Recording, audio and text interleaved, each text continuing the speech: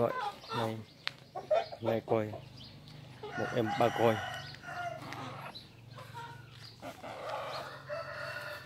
một em Pakoy mái nha, chân đen, lông đen, mỏ đen, mắt thì không phải đen, mắt đen nhưng mắt cũng nâu đen ha. Em này rất là hung dữ, mái hung lắm.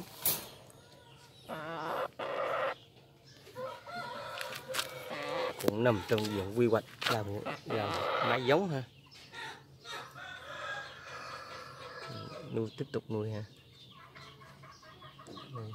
Chân đen, đây mẫu thái trầm hả, qua đá gì đó mà sưng cái đầu này, sưng bậy, tróc cái đầu nhỏ này. Nhỏ cứng lộn, xẹo qua đầu luôn, xẹo đầu luôn.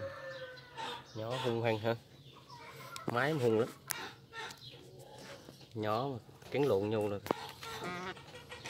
Em này thì lại trống lông cổ hả, cổ một bầy vào mấy con kia lông cổ đinh thấy hết rồi, con này còn trống hả.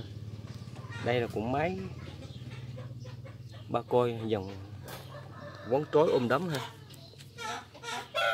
đây dòng vón trối ôm đấm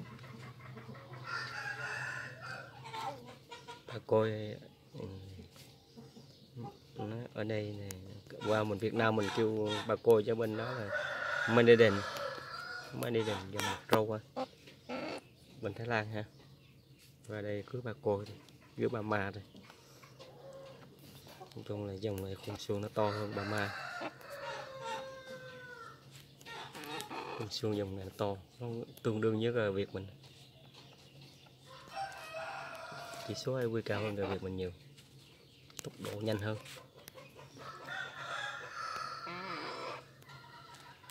Vừa đây làm giống nên mình cũng like thôi ha. Dòng ôm đấm.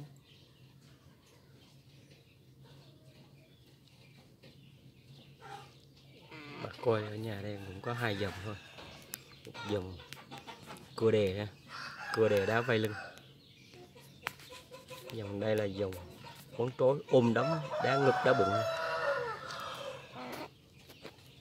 vón trối ôm đấm đá ngực đá bụng.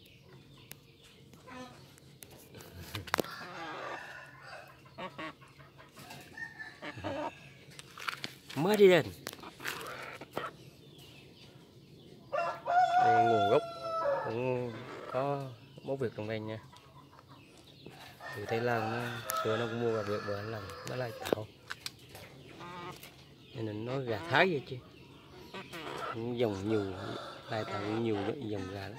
Nó ra mấy cái giống gà này nè. Vừa mình làm tiếp hả, vừa mình lại tiếp tục mình lại pha máu tiếp, mình lai tạo tiếp cho nó thích hợp với cái ở Việt Nam mình hả. Việt Nam mình dòng gà phải sung sức, riêng Việt Nam là gà Việt Nam phải sung sức, phải chịu tái hả, tái đồn hả.